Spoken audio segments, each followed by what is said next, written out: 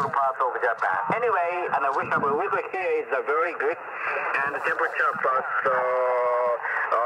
46 degrees Fahrenheit. Okay, very good. So thank you very much. Back to you. Kilowatt Juliet 6 Bravo Bravo Sugar. Chris San, Japan Henry 2 America, Mike November.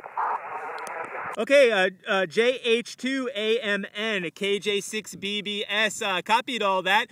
Great setup you have going there. Just wanted to let you know that I am running QRP, Quebec Romeo Papa. Quebec Romeo Papa, 5 watts, barefoot, into a buddy pole vertical. I'm about 500 feet up on a hilltop here, working QRP, over.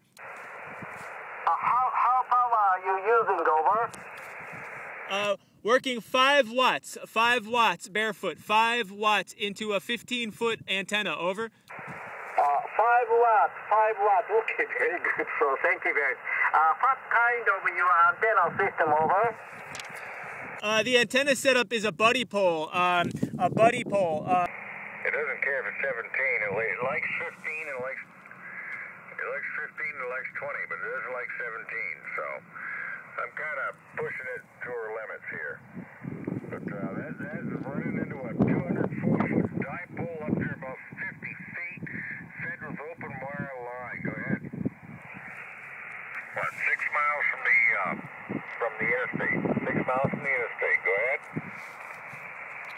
Okay, N1YTN, KJ6BBS, Roger, copy that. And used to make trips into Portland all the time. Used to go see concerts there.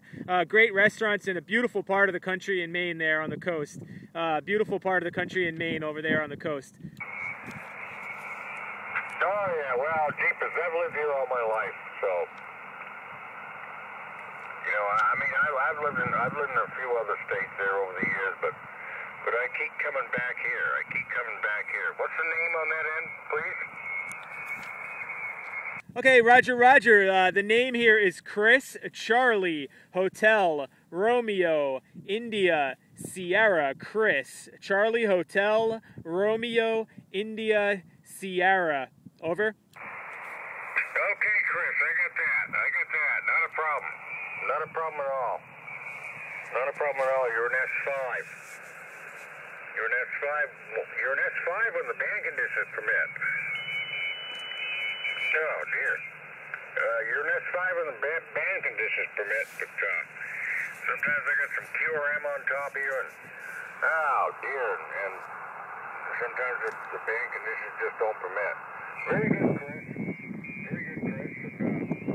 Well, come back to Maine, eat some Maine lobster or something, you know? Like, I don't eat that stuff very often. Once in a great while, if I want to splurge, I'll eat Maine lobster, but I don't eat it.